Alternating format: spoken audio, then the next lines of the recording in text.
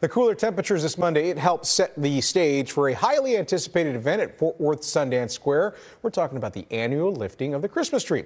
People we spoke with say the tree going up is the official start to the holidays around here in North Texas. For those who came to see its arrival, I don't think I've ever seen a tree this big in real life. The centerpiece of Christmas in Sundance Square brings with it a lot of excitement. Yeah, I think it's the biggest tree in Texas. Is that right? Oh yeah, and if you don't believe her, just ask Santa. Largest one in Texas, 82 feet tall. So nothing but the best for downtown Fort Worth Sundance Square. In fact, this massive Norway spruce traveled more than 1,200 miles all the way from Cadillac, Michigan to Sundance Square Plaza. It's said to not only be the tallest live Christmas tree in Texas, but it also comes in at 8 feet taller than this year's tree at Rockefeller Center in New York City.